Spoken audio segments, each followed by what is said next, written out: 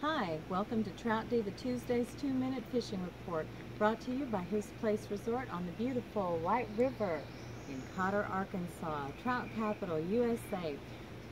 What I wanted to explain to you this week, got a lot of calls about this. People are wondering why we're not running more water.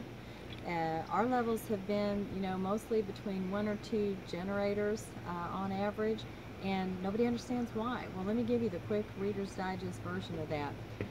We are 15 miles below Bull Shoals Dam, the biggest of the 3 lakes in the flood control chain, and we're basically holding back water so people down south have an easier time of it. There's a gauge down south called the Newport gauge, and we're supposed to be managing to where they don't exceed 12 feet. They're still at about 17 feet as of today, so they still need a little time for their water levels to recede down south. Therefore, we're holding water back, and that is the answer to why when other people have a lot of water, we have less water. 2 generators, I don't know if you can see it from here, but the shoal is barely showing. When that is covered, that's just right at 2 generators of water.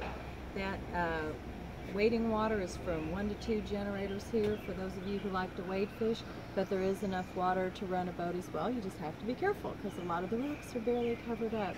Anyway, as far as what to use, the fly fishers have been doing well on the San Juan worms and the beadhead midges. As far as the spin fishermen are concerned, we've had some luck with shrimp, and the white and pink eggs are doing well too. So if any of you have any questions, as always, feel free to call and talk to the Trout Diva, 870-435-6535.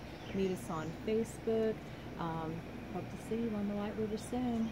Trout out.